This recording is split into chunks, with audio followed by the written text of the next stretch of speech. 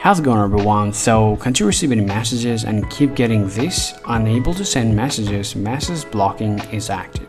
So if you have this error, well, it happens when your carrier has blocked your ability to receive or send messages on your iPhone. So there are a few adjustments that you need to solve the problem. The first that you have to do, you gotta head over to settings on iPhone, then you have to scroll down and tap application. Then you have to tap search and type a phone application. All right, so open this up here, and now you have to scroll down and tap on block contact. So if you blocked anyone on your iPhone, or the person that you're trying to get to receive, trying to receive the messages, if the person is blocked, then you might get the problem. So make sure to unlock the person and try again. Let's say you just unlock it, or maybe you haven't even blocked him but still have the same problem. Then you gotta head over to your message here, and then you have to select the person, tap on the profile picture, and here make sure you're actually enabling this show in share with you, and then you have to select this option called info. Please double check their phone number and the mail. It should be correct. Sometimes if the phone number gets inaccurate from the contacts, you might get the same problem.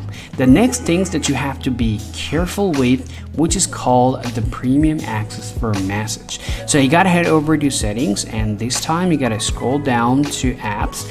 Now simply find out your message application here, open that up, and now you actually need to scroll down and make sure to enable the send as text messages. If this is enabled, disable it and turn it back on. At the very same time, you want to go back to your settings again and tap Apple ID, and then you have to tap iCloud and then tap see all and select. Now tap message in iCloud. If you see this also is enabled, then you have to disable it, wait for some time, and then turn it back on.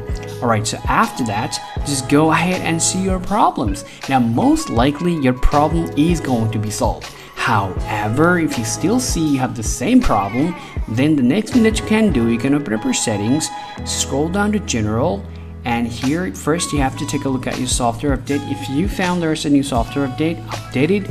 However, if there's no software update available, go back here. First take a look at your date and time. Your date and time should be corrected, and your set automatically should be enabled on iPhone.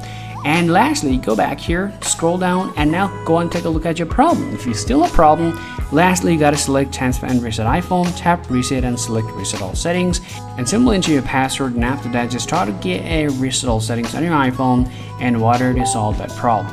Now after following all of the problem, still if you guys have any more questions to ask, please let me know in the comment section. See you guys around.